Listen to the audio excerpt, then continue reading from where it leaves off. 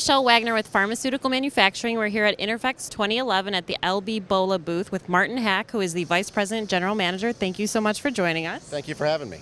Now, Martin, continuous manufacturing has kind of been a buzzword this year at Interphex. Are you doing anything in this area? Absolutely. Bohle has taken our process knowledge and applied it to the continuous process field. We've actually been developing it in several areas, including granulation, drying, and coating.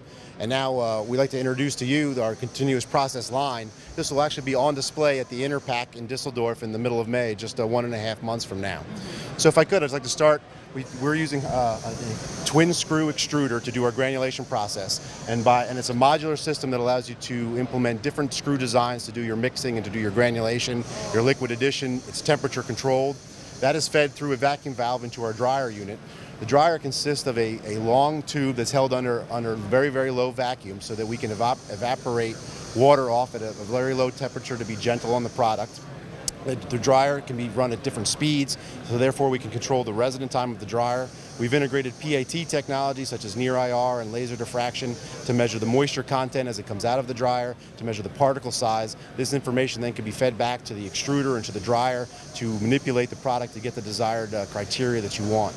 The product comes out of the dryer and falls through the Bohle BTS sieving machine, so it's sized for the proper particle distribution that the customer would require, is then fed into a tablet press. Now, Bohle does not make a tablet press, but we partner with many. We will have a Feta tablet press on our booth at the Interpack, so you'll see this complete line through a deduster, and finally into the Bohle coater. Now, this is a continuous batch coater from Bohle.